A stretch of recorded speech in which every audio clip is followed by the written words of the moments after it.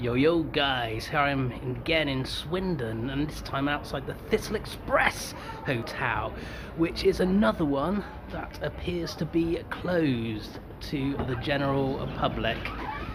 There's a guy looking there, but he's come out now. This should be interesting. Let's see what he's got to say. Can I help you? Hi, I know. Oh, yeah. Yeah, no. What? Can you book a? We're not a hotel anymore, sir. What are you doing now? I can't disclose that information to you. Why not? Because it's private and part of the Home Office agreement. I can't disclose information. I see.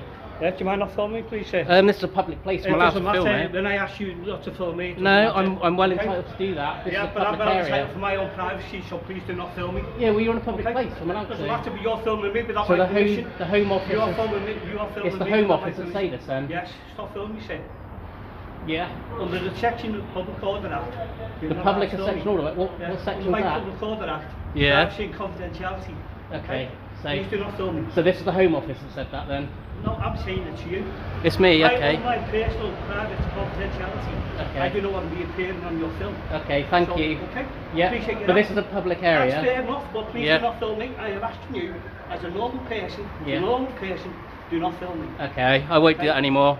Okay. Thank you for your help, sir. Thank you very much, sir. Bye-bye. Appreciate it. See ya. So then guys, as you saw from that very cagey security man earlier, they seem very keen not to show exactly what's going on here. Yeah, very cagey, wasn't he? Started talking about the Home Office and stuff like that. But how convenient, across the other side of the road you've got the NHS building as well. I'm sure they're all using at our expense. I mean, don't get me wrong, right?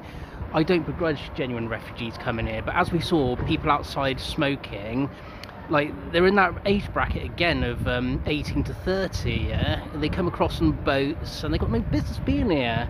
Absolutely none at all. They're not fleeing anything, we know that. They're coming here for a free ride and they're being funded by us, the taxpayer, and that's what's really starting to get on our goats now, yeah? We're paying for this at a time when our country is under unprecedented measures and infrastructure. You know, it looks like the goons are there. Look, probably watch me down the bottom. Well, anyway, I'm signing out now, but you know, these people need to start answering to what's going on, because this is totally unacceptable.